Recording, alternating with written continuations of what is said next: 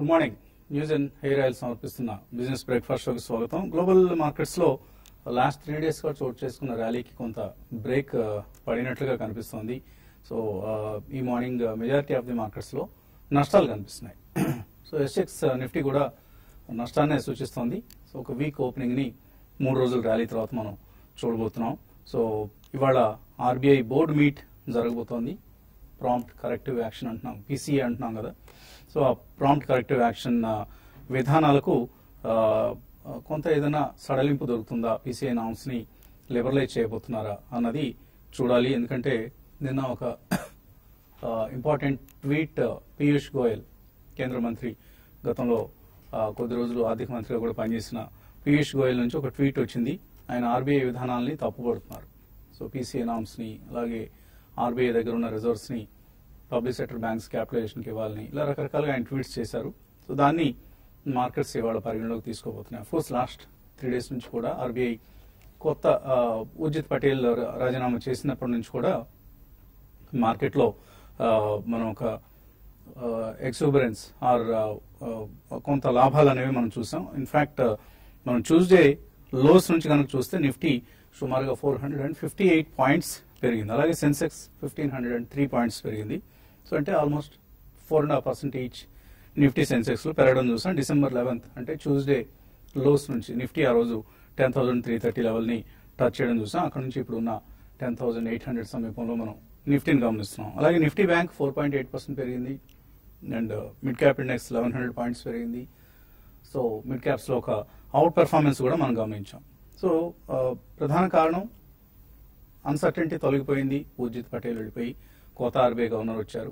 అలాగే కొంత global cues మనకు దోహదం చేశాయి. అయితే ఇవాళ సడన్ గా మనకు గ్లోబల్ క్యూస్ లో కూడా కొంత నెర్వస్నెస్ కనిపిస్తోంది. ఎందుకంటే ECB, European central bank president Europe region సంబంధించిన గ్రోత్ ఫోర్కాస్ట్ ని 2% నుంచి 1.9% తగ్గించారు. అలాగే చైనీస్ డేటా, ఎకనామిక్ డేటా వచ్చింది. So November output, industrial output 5.4% మాత్రమే గ్రోత్ కనిపించింది. 5.9% మార్కెట్స్ ఎక్స్పెక్ట్ చేస్తే. So global case, global data కొంత నెగిటివ్ గా ఉంది. And next week US fed meet జరగబోతోంది. అందులో వడ్డీ రేట్లు ఏమైనా ఎటువంటి నిర్ణయాలు తీసుకుంటారు, దీన్ని కూడా market గమనిస్తోంది. And crude prices anyway $61 పైన ట్రేడ్ అవుతున్నాయి, దాన్ని కూడా మార్కెట్ గమనిస్తుంది. సో ఇలా ఈ క్యూస్ ఆధారంగా మార్కెట్స్ ట్రేడ్ కాబోతున్నాయి. సో పీసీఏ నామ్స్ ని ఇవాళ ఆర్బీఐ మీట్ లో ఏం చేయబోతున్నారు, బోర్డు మీటింగ్ లో ఎటువంటి నిర్ణయం తీసుకోబోతున్నారు. ఎందుకంటే పీసీఏ అంటే ప్రాంప్ట్ కరెక్టివ్ యాక్షన్ అనేది ఎన్పీఏ, బ్యాంకులు మూట కట్టుకున్న ఎన్పీఏల్ ని పుస్తకాల్లోంచి ఎలా జాగ్రత్తగా ప్రొవైడ్ చేసి ఆ ఎన్పీఏల్ ని వసూలు చేసుకోవాలి, ఎన్పీఏ సంబంధించిన అంశాలను బ్యాలెన్స్ షీట్ లో ఎలా కరెక్ట్ చేసుకోవాలి. ఇదే పీసీఏ అంటే ప్రాంప్ట్ కరెక్టివ్ యాక్షన్ అంటే. దీన్ని లాస్ట్ ఇయర్ అంటే 2017 ఏప్రిల్లో ఆర్బీఐ ప్రకటించింది. మమ్మల్ని సంప్రదించకుండానే ఏకపక్షంగా ఈ విధానాలు ప్రకటించారంటూ ఇప్పుడు కేంద్రం ఆర్బీఐని తప్పుపడుతోంది. మరి ఇన్ని రోజుల నుంచి ఏం చేశారు? ఆల్మోస్ట్ మోర్ దాన్ 1.5 years గడిచిపోయింది. సో ఈ 1.5 years నుంచి కళ్ళు మూసుకొని ఇప్పుడు 3 అసెంబ్లీ ఎన్నికలు ఓడిపోయిన తర్వాత ఇప్పుడు ప్రాంప్ట్ కరెక్టివ్ యాక్షన్ గురించి మాట్లాడటం ఏంటనేది మార్కెట్ క్వశ్చన్. సో పీసీ అంటే నిబంధనలు సడలిస్తే మళ్లీ లోన్లు ఇవ్వడానికి బ్యాంకులకి, అంటే ఏవైతే బ్యాంక్స్ నష్టాల్లో ఉన్నాయో ఆ బ్యాంకుల క్యాపిటల్ తుడిచిపెట్టుకుపోయిందో ఆ బ్యాంకులు ఫ్రెష్ గా లోన్స్ ఇవ్వడానికి కుదరడం లేదు. అది పీసీఏ నామ్స్ యొక్క కఠినమైన వైఖరి వలన. సో పీసీఏ నామ్స్ ఇప్పుడు సడలిస్తే మేబీ బ్యాంకులు మళ్ళీ ఫ్రెష్ గా లోన్లు ఇవ్వగలుగుతాయి. ఏవైతే ఈ బ్యాంక్స్ మనకి oriental bank, bank of India, corporation bank, Allahabad bank, ఇట్లాంటి బ్యాంక్స్ అన్నమాట. సో ఈ బ్యాంక్స్ ఇక ఫ్రెష్ గా లోన్లు ఇవ్వగలుగుతాయి. ఫ్రెష్ గా లోన్ ఇచ్చినంత మాత్రమే లాభాలకు వస్తాయా? రావు కదా. So there is no logic in this rise in the share prices. So అందుకని ఇవాళ బహుశా మళ్ళీ ఇవాళ కూడా పెరగొచ్చు. ఎందుకంటే ఇప్పుడు పీయూష్ గోయలే చెప్తున్నారు కాబట్టి ఇంకా పీసీఏ నామ్స్ సడలించండి, వీలైతే ఆర్బీఐ దగ్గర ఉన్న డబ్బులన్నీ పిఎస్యూ బ్యాంక్స్ కి ఇచ్చేయండి, ఇలాంటివన్నీ ఆయన చెప్తున్నారు. కాబట్టి పిఎస్యూ బ్యాంక్ స్టాక్స్ లో ఇవాళ కూడా ర్యాలీ కొనసాగొచ్చు, బట్ ప్రాఫిట్ బుకింగ్ కూడా రావచ్చు. ఈ రెండింటిలో దేనికి ఆస్కారం ఉందన్నది ఇవాళ ట్రేడింగ్ లో మనకు తెలుస్తుంది. So be careful.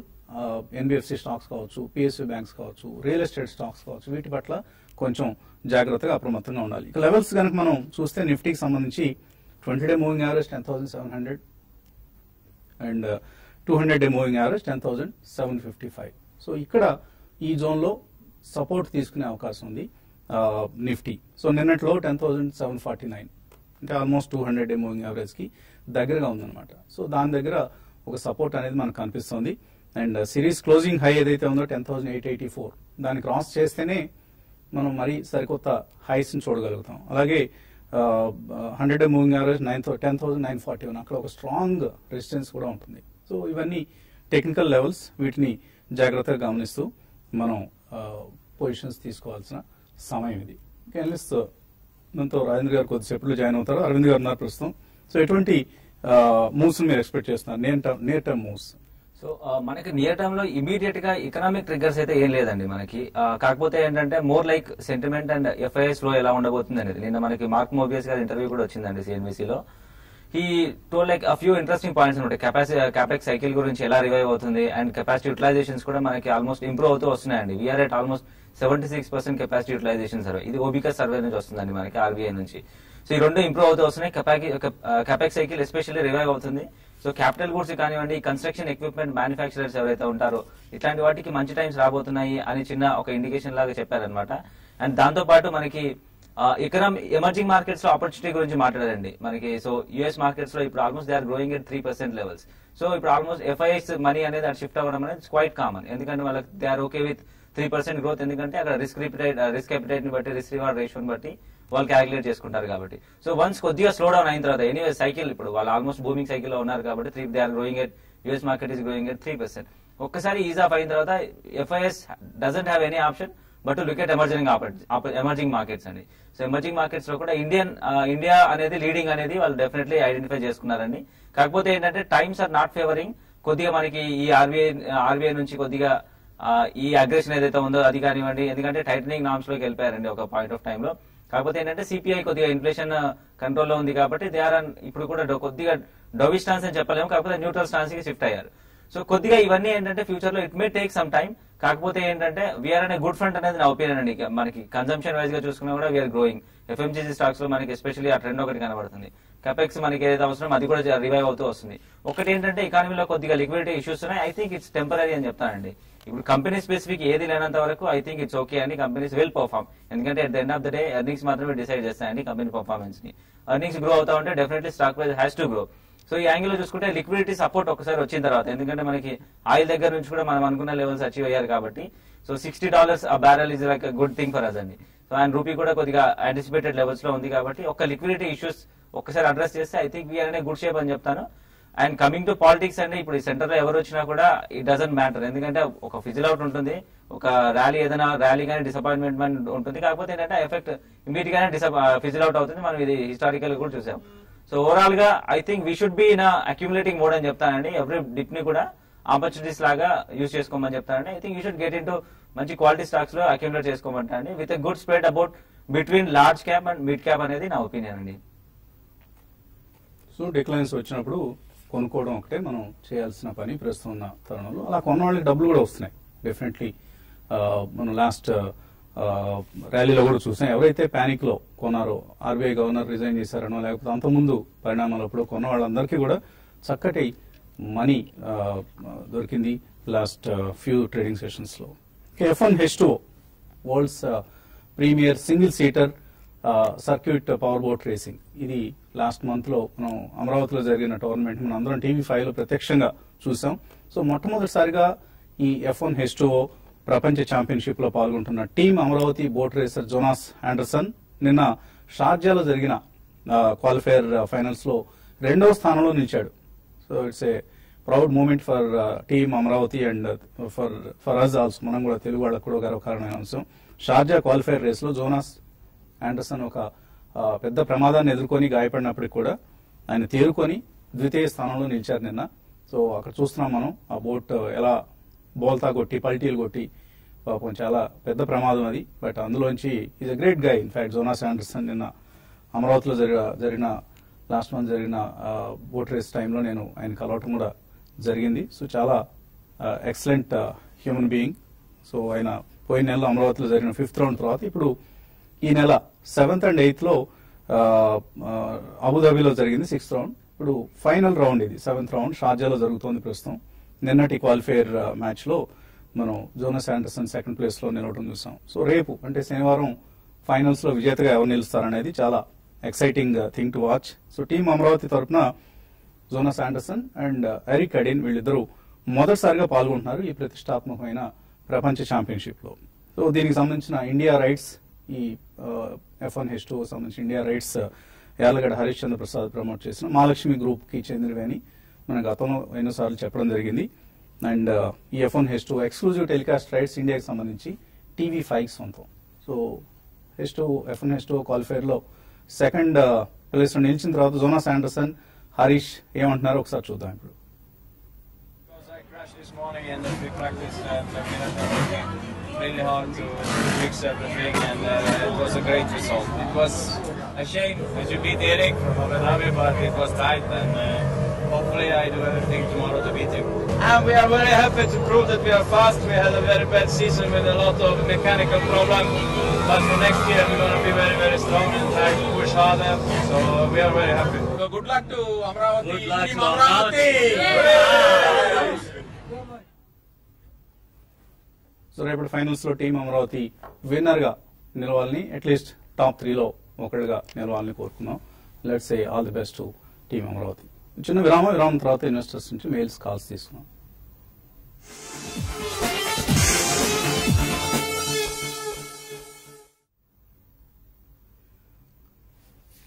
News and hair oil సమర్పిస్తున్న బిజినెస్ బ్రేక్ఫాస్ట్ తిరిగి స్వాగతం. 3 రోజుల ర్యాలీ తర్వాత ఇవాళ మార్కెట్స్ నష్టాలతో ఓపెన్ అయ్యే అవకాశాలు కనిపిస్తున్నాయి. 10,784 దగ్గర ఎస్ఎక్స్ నిఫ్టీ 42 పాయింట్ల నష్టంతో ప్రస్తుతం ట్రేడ్ అవుతుంది. కాలర్స్ లైన్ లో ఉన్నారు. మొదటి కాలర్ శ్యామ్. హలో. హలో, నమస్తే అండి. నమస్తే అండి, అడగండి. అది శాంఘీ ఇండస్ట్రీస్ 114 ఉన్నాయండి. ఇంకోటి బజాజ్ కార్ప్ వచ్చేసి 459. ఇవి తగ్గుతున్నాయి, ఉంచానా తీసేయన్నా? ఇంకోటి ఎలాంటి ఫైనాన్స్ తీసుకోవచ్చు? సాంఘీ, బజాజ్ కార్ప్ అండ్ ఎలాంటి finance. So L&T finance I think కొద్దిగా వెయిట్ చేయమని చెప్తానండి. యాజ్ సచ్ ఉన్న సెగ్మెంట్స్ లో అది మంచి స్టాకే. కాకపోతే ఏంటంటే ఎన్బిఎఫ్సిస్ లో కొద్దిగా అన్సర్టనిటీ ఉంది. ఒక్కసారి ఆర్బీఐ పాలసీ వాళ్ళు ఎలాంటి డైరెక్షన్ లో వెళ్తారు అనేది ఒకసారి క్లారిటీ వచ్చిన తర్వాత యూ కెన్ టేక్ అండి. కాకపోతే మంచి లెవెల్స్ లో అట్రాక్టివ్ గా కనబడుతుంది కాబట్టి మేబీ ఒక ఫస్ట్ ప్రైజింగ్ బై పాయింట్ కింద మీరు ట్రై చేయొచ్చండి. కాకపోతే ఓన్లీ 30% ఆఫ్ ద క్యాపిటల్ మాత్రం డిప్లాయ్ చేయండి ఎల్ఎన్టీ ఇప్పుడున్న సిచ్యువేషన్స్ లో. సో కమింగ్ టు సాంఘీ కొద్దిగా వీక్ నోట్ లో అయితే డెఫినెట్లీ కనబడుతుందండి. మనకి మామూలుగా ఫైనాన్షియల్ పర్ఫార్మెన్స్ చూస్తే కూడా పెద్దగా ఆప్టిమిస్టిక్ అయితే ఏం లేదు. ఎనీవేస్ అండి, మార్కెట్స్ కూడా కొద్దిగా నెగిటివ్ గా ఉండినాయి కాబట్టి లాస్ట్ 6 to 8 months ఈ kind of reaction expected. So మీరు ఆల్రెడీ ఒకవేళ పొజిషన్ ఉంటే కొద్దిగా వెయిట్ చేయమని చెప్తాను. ర్యాలీస్ లో మాత్రం ఎగ్జిట్ అవ్వాలండి. I think there are some good performing stocks అండి. సో అలాంటి సెక్టర్స్ వైపు చూస్తే మీరు బాగా గెయిన్ అవుతారు దాన్ Sanghi industries. Coming to Bajaj cap, not a good stock to own. ఎందుకంటే మీరు ఇదే క్యాపిటల్ తీసుకెళ్లి ఏదైనా ఎఫ్ఎంసీజీ స్టాక్ లో పెట్టినా కూడా you would have gain better. ఒకవేళ ఇదే సెక్టర్ వైపు చూస్తున్నాం అంటే మాత్రం డెఫినెట్లీ డిప్స్ లో బ్రిటానియా కానివ్వండి, ఆ డాబర్ కానివ్వండి బై చేయమని చెప్తాను. Bajaj cap it's not a bad stock either. కాకపోతే ఏంటంటే it's not an out performing stock అయితే డెఫినెట్లీ చెప్పుకోవచ్చండి. గుంటూరు నుంచి రాధాకృష్ణ. హలో. హలో, అడండి రాధాకృష్ణ. నమస్తే అండి. నమస్తే సార్. ఇప్పుడు నందంటేనేమో మేము కొద్దిగా హై రేట్ తీసుకుందాం. ఇప్పుడు యావరేజ్ చేస్తే అట్లా అని చెప్పి దానికోసం జేబీ కెమికల్స్ లో చెప్పండి. ఏ స్టాక్ అన్నారు? Nandan denim. Nandan denim. Okay. ఏ రేట్లో కొన్నారు మీరు? 100 రూపాయల రేట్ కొన్నామండి. సో బాగా డిసప్పాయింట్ చేసిన స్టాక్స్ లో ఇది ఒకటి నందన్ డెనిమ్. ఎగ్జాక్ట్లీ అండి. నందన్ డెనిమ్ టెక్స్టైల్ లో ఎస్పెషల్లీ టెక్స్టైల్స్ కూడా కొద్దిగా అవుట్ ఆఫ్ ఫోకస్ అయిన టైంలో దాంట్లో చాలా డిసప్పాయింట్ చేసింది నందన్ డెనిమ్ అని డెఫినెట్లీ చెప్పుకోవచ్చు అండి. ఐ థింక్ మీరు ఇప్పుడున్న పొజిషన్ లో ఆల్మోస్ట్ లైక్ 40% లాసెస్ లో ఉన్నారండి. నా సజెషన్ అయితే కొద్దిగా హోల్డ్ ఆన్ చేయమంటారండి. కొద్దిగా ఏంటంటే ఆల్మోస్ట్ ఒక 1 year అయితే హోల్డ్ చేయమని చెప్తాను. ఎందుకంటే textile story slowly shifting to మనకి చైనాలో ఏదైతే ఉన్నాయో వాళ్ళ నామ్స్ ప్రకారం కొద్దిగా మనకి Indonesia, Vietnam and Bangladesh, India వైపు షిఫ్ట్ అవుతూ వస్తున్నాయి. మనకి పెద్ద ఆపర్చునిటీ అండి ఇది. డెఫినెట్లీ యూఎస్ మార్కెట్స్ కేటర్ చేయాలంటే India is the biggest supplier అని చెప్పుకోవచ్చు. ఇప్పుడున్న సిచ్యువేషన్ లో వాళ్ళకున్న ఆప్షన్ అది. సో నా సజెషన్ అయితే ఐ థింక్ నందన్ డెనిమ్ లో కొద్దిగా రికవరీ వచ్చినప్పుడు I think you should exit అండి. ఎగ్జిట్ అయ్యి కొద్దిగా మంచి ఫ్రంట్ లైన్ స్టాక్స్ లో ఉంటే లైక్ అరవింద్ కానివ్వండి, ఫర్ దట్ మ్యాటర్ ట్రైడెంట్ కూడా నా ఫేవరెట్ అండి. సో అలాంటి స్టాక్స్ లో ఉంటే I think you will gain better అని చెప్తాను. Nandan denim is not a bad stock. కాకపోతే ఏంటంటే అవుట్ పర్ఫార్మ్ అయితే చేయదు. సో నా సజెషన్ కొద్దిగా వెయిట్ చేసి ర్యాలీస్ లో ఎగ్జిట్ అవ్వమని చెప్తాను. ఎగ్జిట్ అయ్యి I think be in the front line stocks అండి. సో హైదరాబాద్ నుంచి నవీన్ లైన్ ఉన్నారు. హలో. హలో, అడగండి నవీన్. హలో. అడగండి. Hello, good morning sir. Good morning. అడగండి. Good morning sir. నా దగ్గర ఉన్నాయి 3 స్టాక్స్ ఉన్నాయండి. ఫెడరల్ బ్యాంక్ ఒకటి, ఫెడరల్ బ్యాంక్ ఒకటి, సెయిల్ ఒకటి, టాటా గ్లోబల్ ఒకటి, 3 ఉన్నాయండి. సో ప్రస్తుతం ఏంటంటే ఈ మూడింటిని రైట్, ఈ 3 కూడా హోల్డ్ చేస్తున్నారు మీరు, federal bank, SAIL and Tata global. మూడిట్లో కూడా SAIL is a very weak stock అండి. సో ఓవరాల్ గా మెటల్ ప్యాక్ కొంత సెల్లింగ్ అనేది మనం గమనిస్తున్నాం. మరింత రాబోయే రోజుల్లో ఇంకొంత సెల్లింగ్ కూడా రాబోతోంది. ఎందుకంటే Chinese economy is growing slower, estimates కంటే కూడా చాలా తక్కువ గ్రో అవుతుంది. కాబట్టి సెయిల్ మీరు అవాయిడ్ చేయండి, ర్యాలీస్ లో ఎగ్జిట్ అయ్యే ప్రయత్నం చేయండి. What about federal bank and Tata global? Federal bank I think ఎవరైనా స్ట్రాంగ్ బ్యాంక్ అని చెప్తాను. ఐ హోప్ మీరు రీసెంట్ గా బై చేశారని అనుకుంటాను, లాస్ట్ 2-3 months బ్యాక్ చేశారనుకుంటాను. ఎందుకంటే అక్కడ నుంచి కూడా ఆల్మోస్ట్ 78 levels నుంచి ఆల్మోస్ట్ 90 levels వరకు వచ్చిందండి. స్ట్రాంగ్ బ్యాంక్, మంచి ప్రజెన్స్ ఉందండి సదర్న్ ఇండియాలో, ఎస్పెషల్లీ కేరళ అండ్ తమిళనాడులో ఎస్పెషల్లీ, అండ్ కొద్దిగా రాజస్థాన్, మహారాష్ట్ర సైడ్ కూడా వాళ్ళు బ్రాంచెస్ ఎక్స్పాండ్ చేస్తూ వచ్చారండి. ఎవరైనా good stock as a whole నా సజెషన్ అయితే కంటిన్యూ చేయమని చెప్తానండి. ఇమీడియట్ గా ఆల్మోస్ట్ 120-125 వరకు వెళ్ళే ఛాన్స్ అయితే కనబడుతుంది. గుడ్ స్టాక్ అని చెప్తానండి. టాటా గ్లోబల్ కొద్దిగా వీళ్ళు డైవర్సిఫైడ్ నేచర్ వాళ్ళకి ఉన్నా కూడా ఐ థింక్ ఎవరైనా గుడ్ స్టాక్ అని చెప్తానండి. కొద్దిగా మీరు టైం ఫ్రేమ్ అయితే కొద్దిగా పెంచుకోవాల్సి వస్తుంది టాటా గ్లోబల్ బెవరేజెస్ కి. వాళ్ళు ఏంటంటే డైరీ మార్కెట్ లో, పౌడర్ డైరీ మార్కెట్ లో ఎంట్రీ అవ్వాలని అనుకుంటున్నారు. కొద్దిగా ఏంటంటే వాళ్ళు ఇక్కడ స్ట్రాంగ్ ఉన్న ఎగ్జిస్టింగ్ ఛానల్ స్ట్రాంగ్ చేసుకుని వెళ్తే ఇంకా బాగుండేది. But as a whole it's a good stock అని చెప్తాను. కాకపోతే మీరు లాంగ్ టర్మ్ ఇన్వెస్టర్ అయి ఉండాలి టాటా గ్లోబల్ బెవరేజెస్ లో. సో ఇవాళ ఎకనామిక్ టైమ్స్ లో ఫార్మా స్టాక్స్ లో ఇన్వెస్ట్ చేయాలంటే ఏంటి పరిస్థితి ఇప్పుడు అంటే ఒక మంచి అనాలిసిస్ ని ఈ పేపర్లో, ఇవాళ పేపర్లో ఇవ్వడం జరిగింది. Try to read this, at least online version లో అయినా చదివే ప్రయత్నం చేయండి. So they compared it with playing with mind sweeper game. ఫార్మాలో invest చేయడం అంటే జాగ్రత్తగా అడుగులు వేయాలి. రాంగ్ స్టాక్ మీద అడుగు వేసామంటే డామన్ పేలిపోతుంది. అండ్ రైట్ స్టాక్ లో ఉండడం అనేది చాలా అత్యవసరమైన పరిస్థితి. సో ఈటీ అనాలిసిస్ లో they are strongly recommending 2 pharma stocks. One is Aurobindo Pharma and the other one is Torrent Pharma. So దీన్ని ఎక్కువ మంది అనలిస్ట్ రికమెండ్ చేస్తున్న స్టాక్స్ ఇవి ఫార్మా స్పేస్ లో. Aurobindo because they have recently bought generic business of Novartis.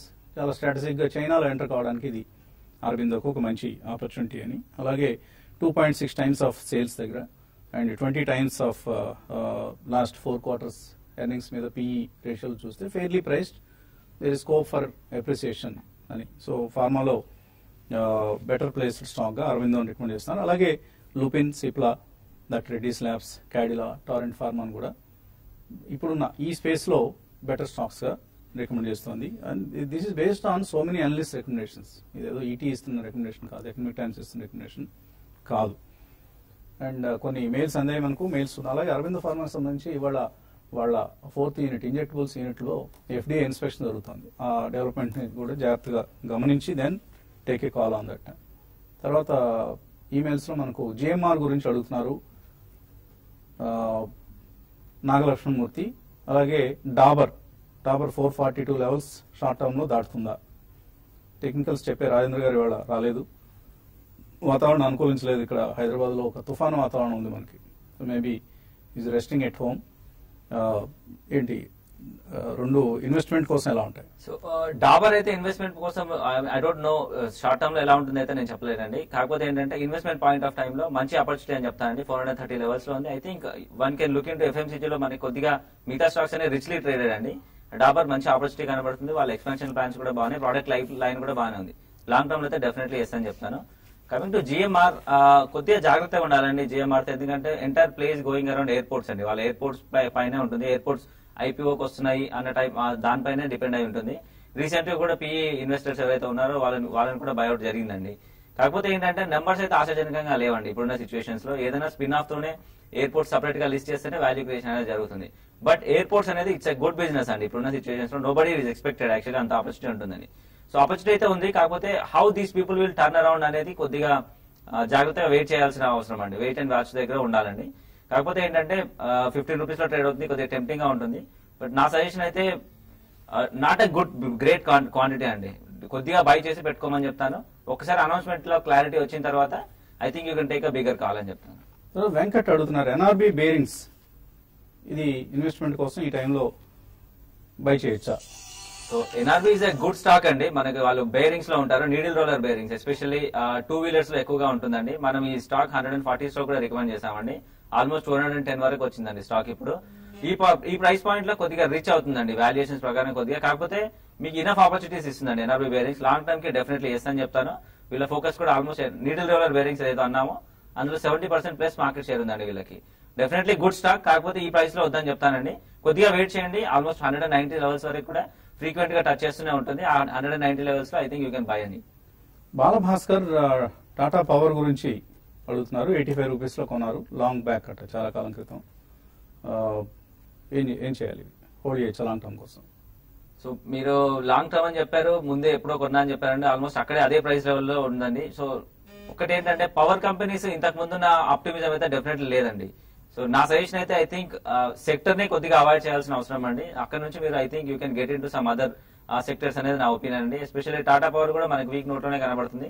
I think you can avoid the stock for now. అదే price point లో ఉంది. ఏదైనా టెక్నికల్ చిన్న బౌన్స్ బ్యాక్ వచ్చినప్పుడు ఎగ్జిట్ అయ్యి I think should be in the performing stocks అండి. Consumption and private banks one of the opportunity. So across Asia మనకు నష్టాలు కనిపిస్తున్నాయి. ఎస్ఎక్స్ నిఫ్టీ కూడా నష్టాన్ని సూచిస్తుంది. కాబట్టి ఈ వీక్ ఓపెనింగ్ అండ్ వీకెండ్ ఇవాళ, so all adjustments, weekend related adjustments కూడా ఉంటాయి. Let's see banking and NBFC stocks ఎలా రెస్పాండ్ అవుతాయి, ఆర్బీఐ బోర్డు మీటింగ్ లో ఏం జరగబోతోంది, ఎటువంటి నిర్ణయాలు వస్తాయి, ఇవన్నీ interesting things to watch in today's trade. ఇది వాటి బ్రేక్ఫాస్ట్ లో. Keep watching.